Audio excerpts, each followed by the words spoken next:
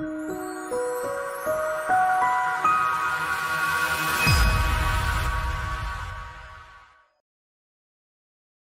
there, my name is Toby Naji and I'm from the BCF Coaching Academy. And today I want to talk to you about everything you know about marketing is wrong. I want to show you two simple strategies that will immediately increase your sales and profits. Now let's begin with the key to successful sales. First of all, you must understand the customer's psychology. There are three simple rules to this, and I want you to learn this, understand this clearly. The first thing is you must be able to enter the conversation taking place in the head of your prospects. The second thing to understand is the customer always wants the best deal. And third, you must be able to have insight to the customer's journey process. This is also known as the customer's buying process. But to begin with, does your business have a market dominant position? It's not just your unique selling proposition, it goes beyond that, a little bit more than that. It is the reason why prospects would come to your business, otherwise there is no reason to swap to your brand or business. For them, there might be too much perceived risks. And do you know your prospects' hot buttons? Because customers only buy on needs and wants. You need to be able to understand that. So how are you addressing their needs and wants? It's better to try and address your prospects' wants, as this engages their hot buttons in an emotional way. If you address your prospects' emotional hot buttons, they will be more inclined to not think too much about the purchase and will buy. So think about things like must-have brands like Dolce & Gabbana or Apple. Of course, it's not easy to do, but if you're able to create your market dominant position, you will be able to outperform your competitors every single time. So the rule number one, entering the customer's head. You must be able to enter the conversation taking place in the head of your prospects. Or another way to look at it is be able to address the number one question on your prospect's mind at just the right time. The conversation taking place in every prospect's mind revolves around two major points. Firstly, there's a problem they have and they don't want, and there's a result they want but don't have. Rule number two, customers only shop on value. Customers always want the best deal. The real key to success in marketing is to offer more value than your competition. If your customer shops on price, then you have not demonstrated the unique value you can offer them. So then you force them to shop on price. In other words, you're same old, same old. Now, as a customer, why would I want to change to your product or service? And why would I care about you in the first place? So why would I want to take the risk on switching brands if there is nothing in it for me as a customer? Furthermore, customers that just buy on price are not loyal. So then what do? What's a solution? Well, first of all, let's take a look at distinguishing between value and price. Most people confuse value and price. They think, okay, I've got the cheapest price, I'm getting the best value or the best deal. It's not necessarily the case. So let's map this out on a 2x2 matrix. Firstly, on the x-axis, let's look at valuable. On the y-axis, let's look at unique. So firstly, you may be not valuable and not unique. Certainly, this is the worst place to be in as a business. Some things are unique but not valuable, such as these new mousetraps or many other inventions. The third quadrant is valuable but not unique. So, in other words, you're a commodity and you're forced into price competition. And finally, the fourth quadrant is where you want to be. You're unique and you're valuable. So when you're designing a business, this is the area that you need to be in. Rule number 3, the buyer's journey. You must be able to understand the buyer's journey. Why? Because getting anyone's attention is increasingly difficult these days. Consumers are becoming immune to traditional marketing messages, and more noise is created, which is making consumers switch off, and businesses are simply unable to shout any louder. So in your typical marketing messages, we might get 5,000 marketing messages per day. And in the US, 2 out of 3 households are on a do not call list. 86% of people skip TV ads. 44% never open their direct mail. And 90% of emails never opened. New strategies are required for grabbing attention, understanding the customer's plight, and creating a unique message that speaks to them personally is essential. Do you know your customer profile? So who is your customer anyway? What do you know about them? How have you identified them? So in other words, to move forward in this, you need to be able to develop a customer persona. So the customer persona must be so tangible that you can envisage them and be able to target them in a language that talks to their wants and needs so that they will be motivated to choose your business. It must be very specific so that you're able to gain insight into what makes them tick. Otherwise, you might be wasting your time and money trying to appeal to everyone. By modeling the mind of a person we are talking to, we're able to understand the way we can communicate with them and hence be in a position to be able to influence them to purchase our product or service. So when we put together a customer persona, here is an example. Here is John.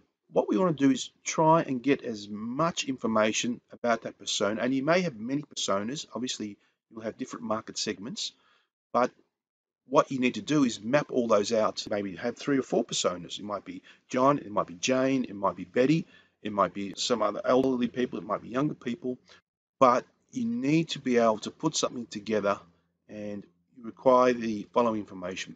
So who, what, where, how, and why. Obviously, you need to know the demographics, their age, gender, income, etc. The psychographics, so their personality type, their preferences, etc. Their behavior, so their similar likes and dislikes, sports, hobbies, etc. What do they do? What would they like to do? Where do they hang out? What do they read both online and offline? What do they search for online? How would they find you or buy from you? And how would they use your product? And what would they buy from you?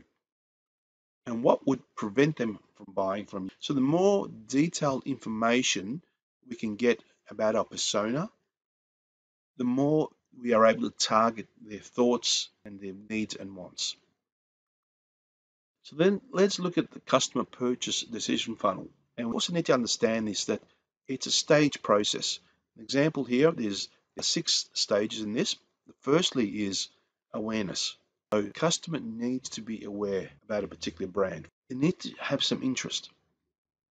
Then consideration, and then intent to purchase, and then evaluation of that intent. And also finally it comes down to the purchase. Now, 80% of all sales occur between the 5th and 12th point of contact between the business and the prospect. Now, this has actually increased over time. So the buyer's journey, this is what it looks like. Now, there are future buyers, there are soon to buy buyers, there are also now buyers, which typically constitutes less than 5%. In a future buyer, they will look at the benefits of ownership. So in other words, why should I buy? And then what happens is we go to the objections to ownership. So why shouldn't I buy? So your logic mind tips in. Then of course, once we're wanting to buy, then we're looking at vendor selection. So who should I buy from? All along the way, your buyer is looking for information. So firstly, future buyers are driven by their emotions. So they're wanting something. And like I said earlier, what happens is there's a risk involved here. That's the logic mind coming in here. So the objections to ownership comes up. And of course, finally, they buy. So when making purchasing decisions, people instinctively want to make the best decision possible and not feel like they've got to second guess their buying decision. Now that happened to me when I was buying my brand new laptop. It took me over a week and a half to do research before I actually purchased the laptop. And why? Because I didn't want to second guess. I wanted to get the best value for my money. As a business owner, you have to figure out what's important to your prospects, so they're hot buttons. Educate them as to what constitutes the best deal when it comes to buying what you sell, and then show them quantifiable proof that you actually provide the best deal in terms of price and value. So what are you doing to outcompete your competitors? So we have a step-by-step program for innovating and marketing your business, which allows you to first be better than your competition, do better marketing than your competition, allows you to separate your business from your competition, and become the obvious choice for prospects to do business with. So here are the strategies we use with our clients to increase their sales and profits. There are 8 strategies we work with. The first one is how to make advertising work for small business. The second one is how to create a revenue producing drip campaign. Third is how to stop discounting. Fourth is how to downsell your way. Fifth is how to upsell and cross-sell. Sixth is how to expand your product and increase your revenue. Seventh is how to build your business fast using joint ventures. And eighth is how to cut cost and unnecessary expenses. Now in this presentation, we will only be focusing on the first 2. Right, in future presentations, we might go on to do the other strategies. But for now, let's look at the 2 most important things in a business. So strategy number 1, how to make advertising work for your small business. So we have a marketing conversion equation, and it's interrupt, engage, educate, and offer. Interrupt is your headline. Engage is your subheadline. Educate is the information you provide either verbally or in writing that presents evidence to your prospects that you and your product or service are superior in every way to your competition. And then, of course, you must have a compelling offer that is so irresistible your prospects can't turn it down. This is the backbone of your marketing campaign. So my question is, what message are you sending to your buyers? The reality is the internet is just another medium to screw up your marketing with bland messages and most often do nothing to facilitate your prospect's decision-making process. You need to have a great website. That means you better fix your strategic messaging or you're going to fail. So let's take a look at an example of a finance website, Gary Bussing. This is your typical website. You might come across thousands of these websites. My question is, what's the offer? What is enticing you for a call to action? Yes, there might be a contact Gary form that you fill in. There might be a range of phone numbers on there, or perhaps a little button asking you for an appointment. But where is the interruption? So let's take a look at an example of a doctor. Here we have a chiropractor. So what's the offer? What is enticing you for a call to action? All we're seeing is just a couple of phone numbers. So where is the interruption? Let's take a look at a client case study. Now this is from a child psychologist offering parenting advice and resources. His name is Dr. John Smith. So what is wrong with this website? What is enticing you for a call to action? Yes, he specializes in a range of things, but again, it doesn't appeal to the customer's emotional hot buttons. Now, unless you're actually in the buyer's mode, which is your 5%, you will not pick up the phone and do a free consultation. So where is the interruption? We did a website makeover for this doctor, and we looked at the emotional hot buttons of the parents. And the biggest thing to look at was the fact that parents had belligerent children. So our interrupt headline was, are you sick and tired of the yelling, screaming, and belligerent attitude of your child? There's your interrupt. There's a problem a person has and they don't want. So they appeal to the emotional hot buttons. Secondly, we engage them.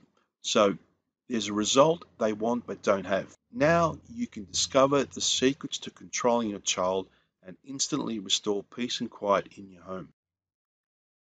Thirdly, change around the video, and we actually change the script around, which I'll show you in a moment. So we're educating them. Fourth, it was the offer.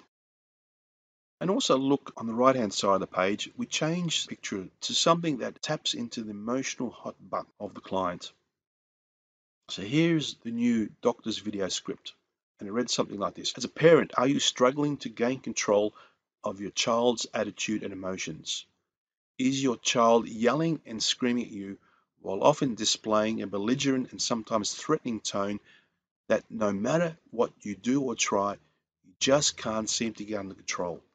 Hi, my name is Dr. John Smith, and I help parents like you every day learn the techniques that will solve these frustrating and destructive behavioral patterns once and for all. In fact, let me prove it to you. Enter your first name and email in the box to the right, and I'll send you a series of 60-second techniques that will immediately restore peace and quiet in your home. So before the redesign, this was the result. An average of 300 leads per month. It's an average of 30 call to ask about the consultations, about 10%. An average of 3 consent to the consultation, and all 3 become new patients, which typically represents about 1% conversion rate. After the redesign, they still got an average of 300 leads per month, but 60 people, which represent 20%, requested the offer, and an average of 6 consent to the consultation, and all 6 become new patients. So the average sale value is $800. It's an average of $2,400 per month increase, or an average of just under $29,000 increase in revenue. Here is another example of a moving company. And again, most moving companies just might put a picture of the truck and then they say, okay, this is what we do, deliver all over the world, Australia, but it doesn't engage the emotional hot buttons of the client. So here is how we were able to redesign it. Here is our interrupt headline. Last year, over 4,350 complaints and lawsuits were filed against moving companies in Dallas. There's your engage headline. There's your educate, and there's your offer. So do you think you can do this for your business? So we've used the same formula for different business. Daycare center. As a daycare center, what is the customer's emotional hot button? Well, as a parent, it would be how my child is getting treated. Are they just another number? Are they getting put in the corner and not looked after? So here is the headline we were able to come up with.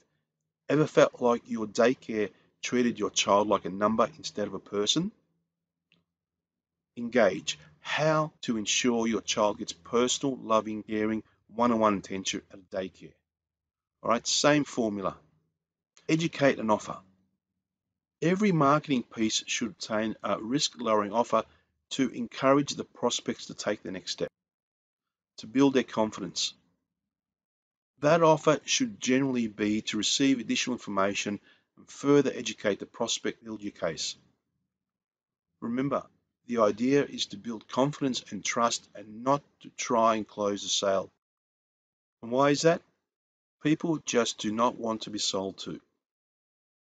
And remember, here's a quote from Joe Pine, and he says, customers don't want a choice. They want what they want. Furthermore, if they do not know what they want, which may often be the case, it is then your role to educate them and make them understand that what you offer is the best choice. So here is your buyer's journey again. As we said earlier, the buyer is looking for information. So you as a business owner, you need to demonstrate that you can remove the risk and then also raise awareness. So your job is to educate them about who you are and what are the benefits of buying from you. At any given moment, the number of prospects who are ready to buy right now represents no more than 5% of all those who are ultimately going to buy what you sell. So then between 95 and 95% of prospects are in the thinking about it mode. So most marketing only caters to the now buyers and does little to nothing to educate those who are just thinking about it right now, but who might buy later. The right offer allows you to capture a large percentage of all future buyers in addition to those looking to buy right now. Your offer gives the opportunity to provide additional educational information to the gathering information mode prospects. So you need to offer them something. Make it free and convenient to download. Here is an example for a wedding planner. This is the offer they were able to download. 5 things every bride should know to avoid disaster on their wedding day. Now, you as a wedding planner, this engage with emotional hot button.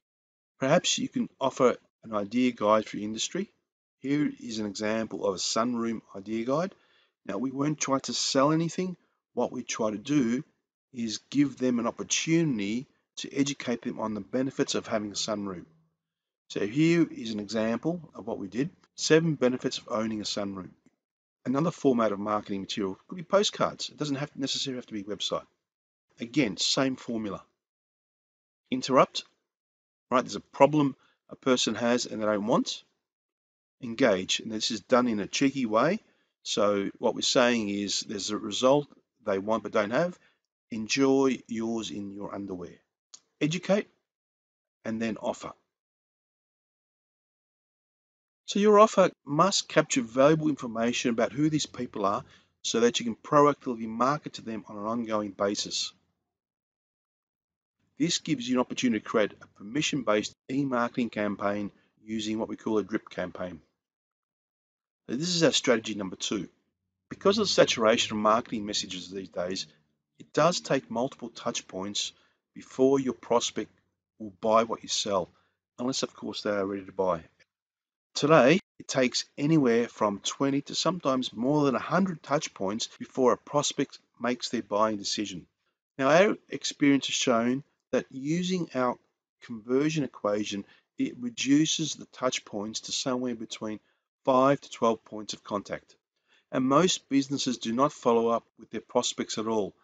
And this provides a huge window of opportunity for any business to position themselves as the dominant force in their industry. So looking at our example of the doctor, he was getting 300 leads from a 1-month campaign. And there are 60 opt-ins for the free info offer. Out of that, he was able to get 6 clients.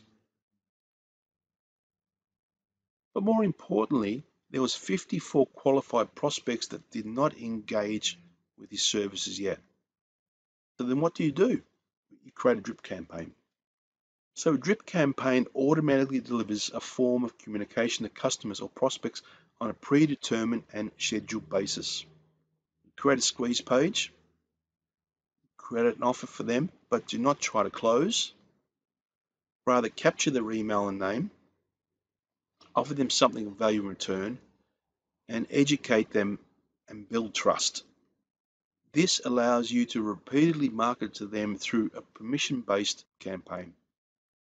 So a drip campaign creates a process to leverage those hard-earned sales leads into an effective marketing campaign that repeatedly targets those prospects to raise their awareness about your brand and, very importantly, build that trust and confidence in your product and service and educate them as to why you are better than your competitors until they are ready and confident enough to buy from you.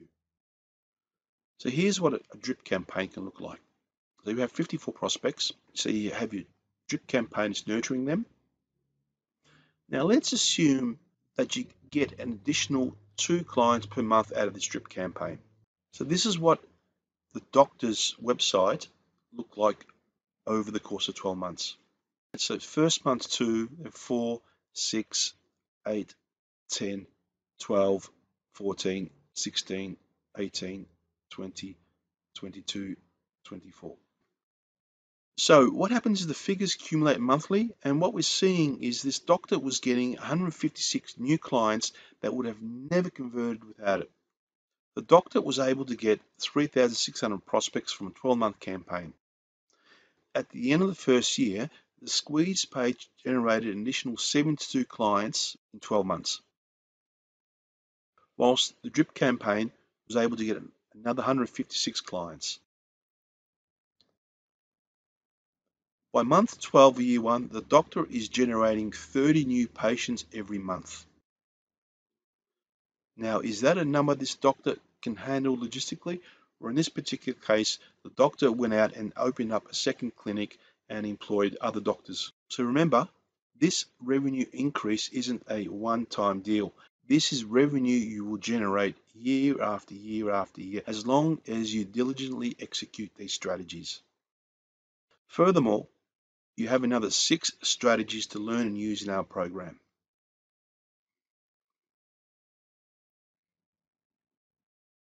When you execute each of these strategies, you've just created a system for your business that will generate a consistent, large number of leads, conversions, and sales on an ongoing basis. This systemization of your business creates a self-sustaining model that runs on its own without you having to be there yourself. This is where you start to gain not only economic freedom, but also freedom of time.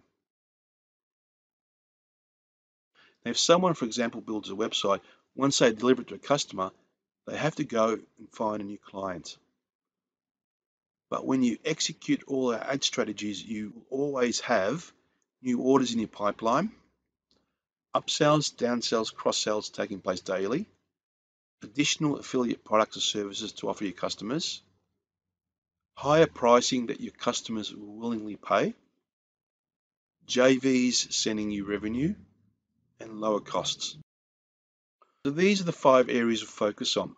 Now, through our 5-step profit formula, we'll look at more leads, more conversions, more transactions, higher prices, and more profits. So let me show you the results of what can be achieved using the strategies that we focus on. Here is our profit growth calculator. For example, let's say you have a business. Let's look at how many leads you might be generating over the year. Let's just use a random example, say 1,000 leads. And then out of those leads, what are you converting? Say 25% example. So you're getting 250 customers. Then let's say you're getting 10 transactions per annum per customer. And let's say your prices are $100 per sale. That means you have a revenue of $250,000. And let's say your annual net profit is 25%. Bottom line is $62,500. Now, let's say, what if we just increase the performance by 10%? Now we were getting not 1,000 leads, but 1,100 leads. Our conversions weren't 25%, but they were 27.5%. So now we're getting 302 customers. That's an extra 52 customers. What if we said, let's try and get 11 transactions per customer? And instead of $100, let's say it's $110 per transaction. That means now you have a revenue of over $365,000. And let's say we increased your profit margin from 25% to 27.5%. Now, that means you are earning over $100,000 bottom line. That's an increase of almost $38,000. So with just small increases, we were able to increase revenue. But we were also able to increase the profit by 61%.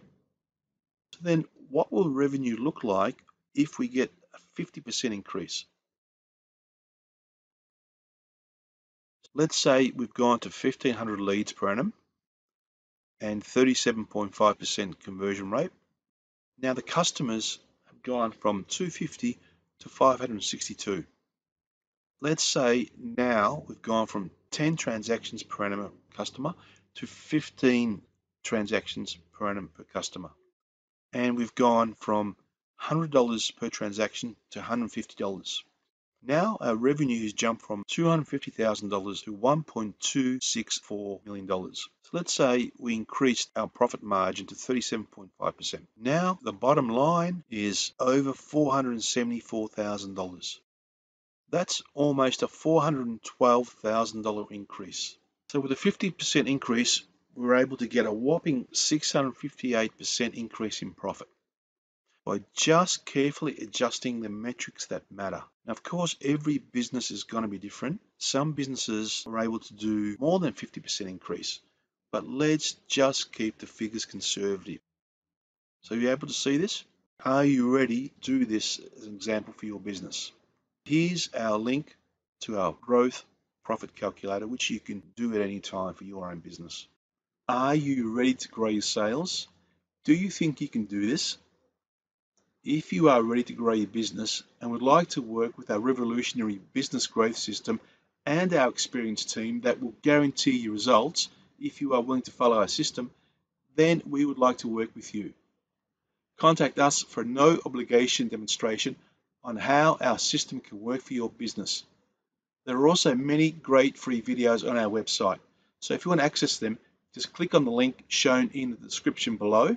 And remember, if you like this video, please give it a thumbs up and subscribe to our YouTube channel, as we will be bringing many videos like this for your benefit.